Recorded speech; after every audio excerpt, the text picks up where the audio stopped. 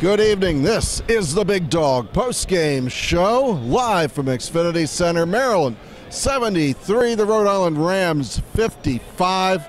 Yes, the score is behind us up on the scoreboard. Bruce. Wait a minute.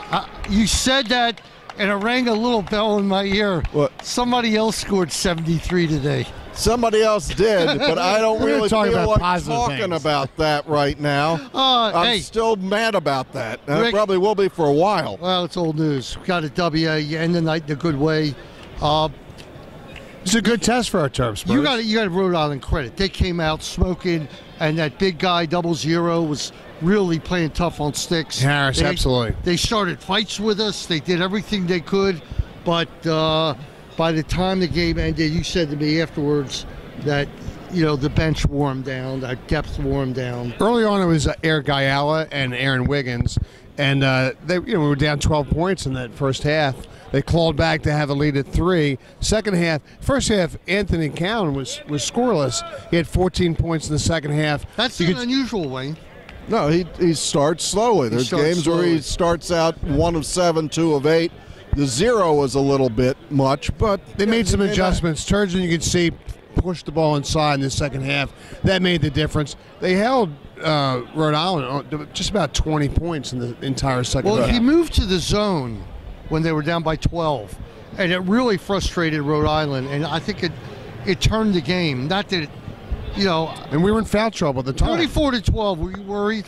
A little bit. Yeah. I've seen games where we've had a battle all the way to the end, but this wasn't a game that Rhode Island could sustain their level. As you said, they came out on fire. It's hard to stay up there when you get into foul trouble. And then Sticks had 7 points with 10 minutes to go, and he ends up with a clear double-double. They couldn't stop him at the end. I do have to give Rhode Island credit. Langevin had 16 rebounds to keep Rhode Island in that. They didn't have the size to compete with the Terps. And the game turned when Harris went out at the beginning of the second half with his 4th foul, and they just didn't have the bulk inside. And Maryland's depth really helped. Maryland played better small than big, and I thought against Rhode Island, when you start one of the Mitchells at center, you move Sticks to power forward, and you start big, that they were going to be able to exert their will, but that wasn't what happened. What happened was when Maryland went small, suddenly Rhode Island couldn't keep up with them. And that 3-guard lineup, or 4-guard lineup, plus Sticks, played fairly well and really stretched the lead at the end.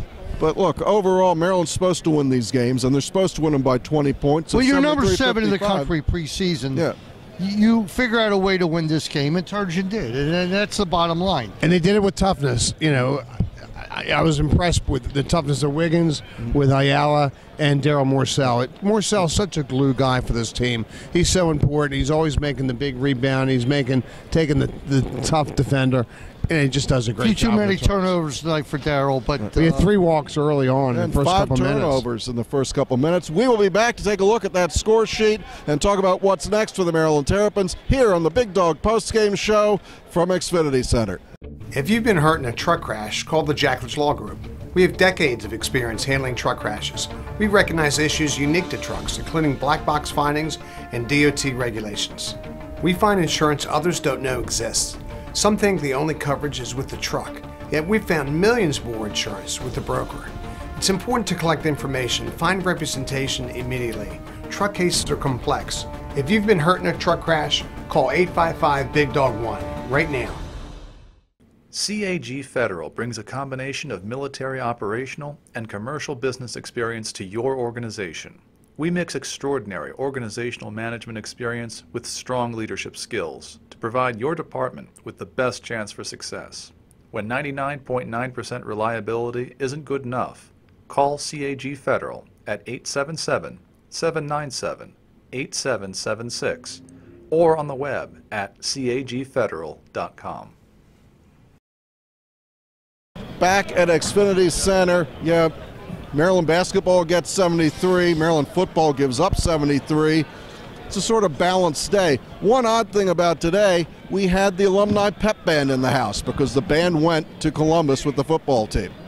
So you don't get to see them very much. No. You can't tell the difference. They still got it. Yeah, the band still plays. They still can rock. So Wiggins has a pretty good floor game, gets 13 points, 12 boards, 4 assists. Look at that, 4 for 12. That's like Iverson numbers.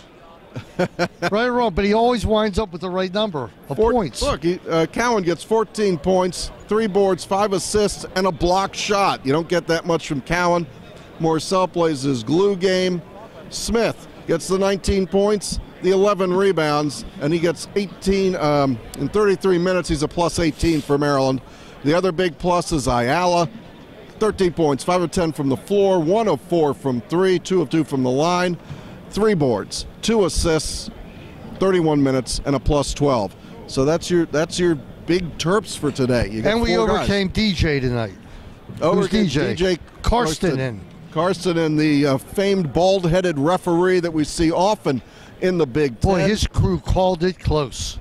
Today? Yes. All I have on my Twitter is how bad the refereeing was. There was a blocked shot that Morcell got at the other end with both hands, clean block. He wasn't within 3 feet of the guy, you know. I mean, it was like ridiculous. But look, bottom line is Terps are 2-0, number 7 in the country, and it's time to move on. It is. So they have Oakland, Michigan comes in. It seems like they've been here before.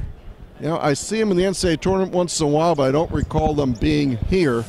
So you get a week off. You got a game this weekend coming up. So really, all we're looking at is Terp Talk on Wednesday and the Sports Maven. But you do have a Ravens pregame show tomorrow. Yes, and the Ravens, boy, you talk about big news.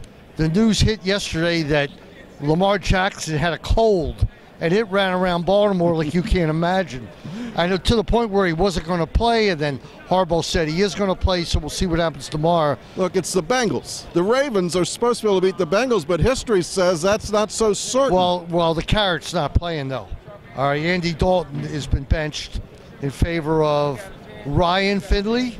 That sounds about right, although I don't really know who Ryan Finley is, but apparently he's a quarterback for the Cincinnati Bengals. The 0-9 Cincinnati Bengals. Look, they're playing for, you know, the funny thing about Maryland football is they don't get more draft picks if they keep losing. Yeah, it's a problem. Yeah, it is. In fact, they lose draft picks. And today has not been a good day for watching football, though Penn State lost, and that sort of warms my heart. According to you, that was like the highlight of the day for you. That's the highlight. Well, if Maryland lost, you know, if Maryland wins, that's the highlight. But the second highlight would be if Penn State loses. Which they did. How about LSU taking it to Alabama?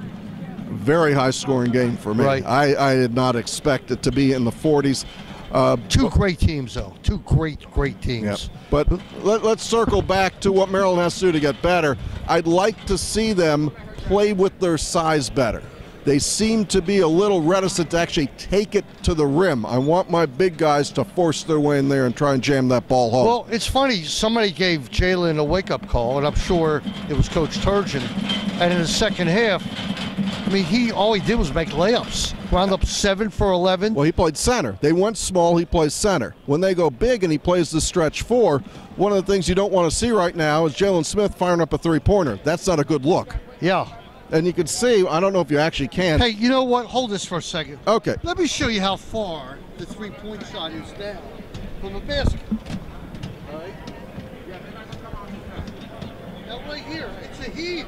He says it's a heave from there. So step up to where the line used to be. Does it feel that much closer? Yes. It feels a ton closer. So when... About what, 14, 15 inches? Yeah. Right. It feels a ton closer. And here's the best spot. That's where Wiggins in the corner is going to wind up. Well, I've talked to Maryland shooters, and they said that difference of about 12 to 14 inches has them constantly thinking, don't step out of bounds. You saw several of Rhode Island players step out of bounds when they went to shoot the three-pointer. And, hey, we have a press conference to catch. So if we get this up in time, remember to watch In the Nest, sponsored by Science and Kirk on 1300 CBS Sports Radio, Sunday morning. One more thing before we go. Terp Talk, again, will be on at 5 p.m. this Wednesday. Hats off to our guy, no longer the intern, Mason, the voice. All right, the TV voice. Of Jacksonville. Jacksonville University, Dolphins. If you have not seen that video, it is on this YouTube page, so click down and watch about a minute of Mason on ESPN+.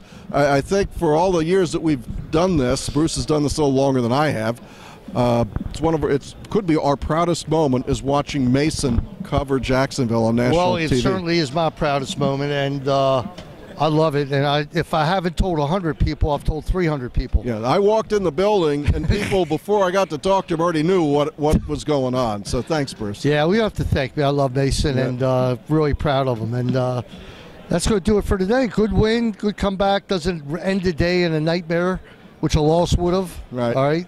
But we'll forget about the Ohio State game. Now we got a week off. Football has a week off. So on the 23rd, Maryland hosts They could Nebraska. really beat Nebraska. So I know could- that sounds crazy. It could be a good weekend. George Yeah. Mason comes here on Friday night. Maryland hosts Nebraska in football.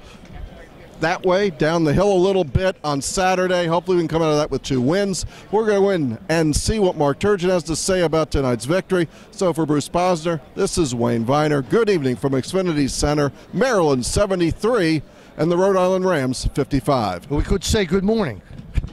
It's close.